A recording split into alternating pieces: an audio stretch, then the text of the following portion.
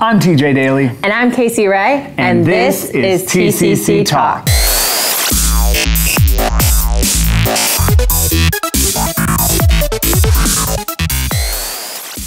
What's up, everybody? Before I jump into a Nexus 6P review, the phone that I talked about a couple weeks ago, I'd like to give a shout out to Gadget Guard, a screen protection company that reminds you that safe can still be sexy. Now on to the 6P. I wanted to talk about two specific features. Let's talk about Android 6.0 Marshmallow, and let's talk about the new charging port. Why do you care about the new operating system? What does it mean for you? Well, it means two things. Number one, it means better battery life, and number two, it means a more snappy experience, really quick, awesome app drawer you can fly through.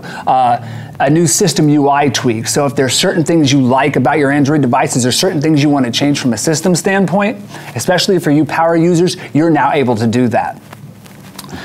The most important thing about this device, though, is it's one of two devices in the US that features a new charging port. Now, if you've had a phone for more than a decade, you're used to charging ports changing all the time. Heck, every time you got a new phone back in the day, you had to get a new car charger to go with it because it used a different connector. Well, then we got spoiled. We saw micro USB come a couple years ago, and then we saw mini, and we've had mini for the last 6 to 7 years. Well, now comes USB-C. Oh no, I have to get a new car charger, new travel charge, etc. You do, but it's going to be worth it.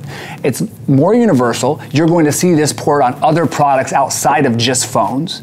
It's something that's already standardized in Europe, and it's going to make charging your phone a much more pleasurable experience. It's going to be quicker. It's going to be much more efficient. So look for USB-C coming in 2016, and look for Android Marshmallow coming to a phone near you. Do you find yourself browsing Pinterest for hours and yet you find that most of the things that you love aren't the focus of the pins?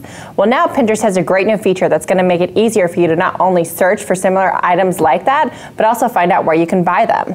A great new app came out last week that is basically Tinder for email. Unroll.me, which is currently only available on iOS, allows you to unsubscribe from emails in a mass scale. You can either swipe left to unsubscribe, swipe right to keep in your inbox, or swipe up to keep it in your Unroll Me newsletter. Now, what's the Unroll Me newsletter? Basically, it allows you to keep subscribing to promotional emails or stuff you still want in your inbox, but instead of getting them individually, it sends you a compilation email every day.